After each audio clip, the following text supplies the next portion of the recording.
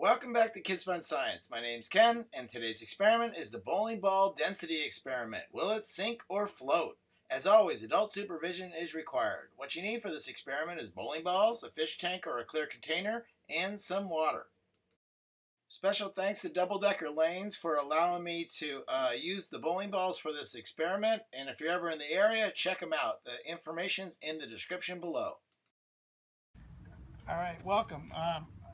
Today's experiment is about density. A couple months ago, I did an experiment with a regular Coke and a Diet Coke, and to see which one would sink and which one would float. And we found out the Coke would sink because it had more density, it had more sugar, it weighed more, even though they had the same circumference and size. So I'm here at my local bowling alley, Double Decker Lanes. You can look in the description if you're ever in this area and you want to go. This is a great bowling alley.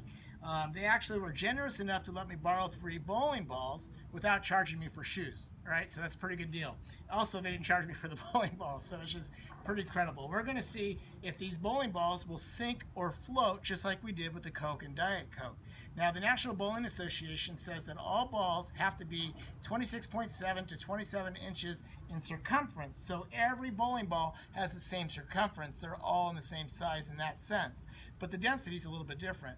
So we're going to make a prediction. You got to predict on, we're going to start with this one right here, if it's going to sink or float. So go ahead and make your prediction, and I'll show you.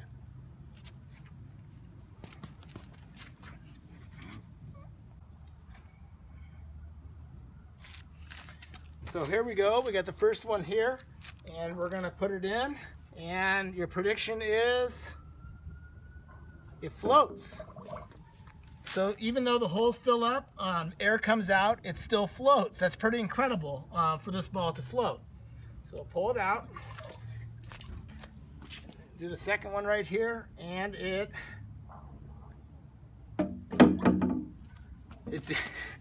definitely sinks. So this one here sank where this one here floated.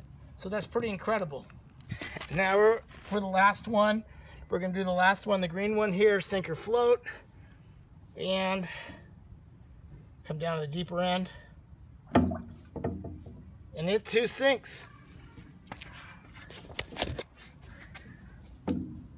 Definitely sinks right there.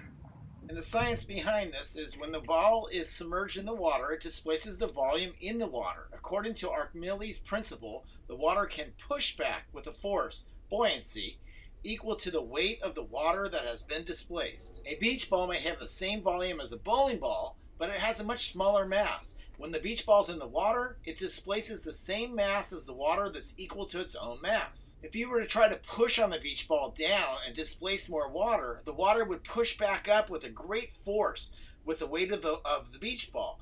I'm sure you've all felt this before at the beach, trying to push that ball down. Well, when you push the ball, the water keeps pushing the beach ball to afloat, no matter how hard you try to push it.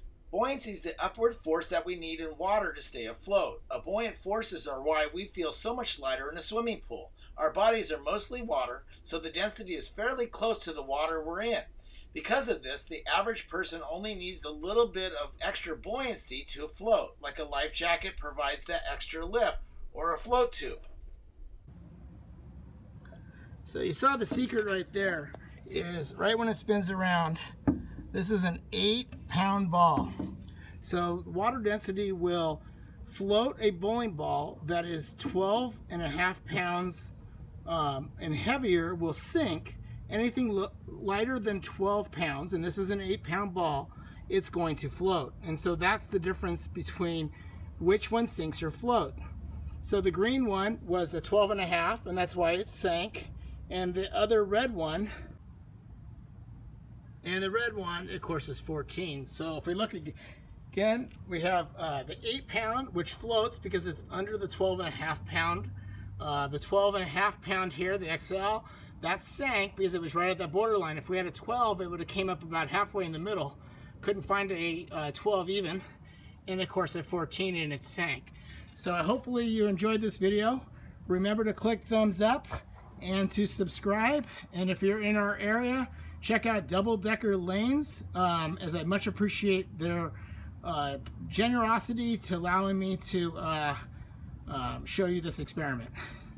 Thanks for watching. Check out the sink or float with the Coke and Diet Coke up in the upper left-hand corner, or any of these other experiments I've done. If you try this experiment, go to your local bowling alley and ask them if you could borrow some bowling balls, and let me know in the comments below your results. Thanks for watching.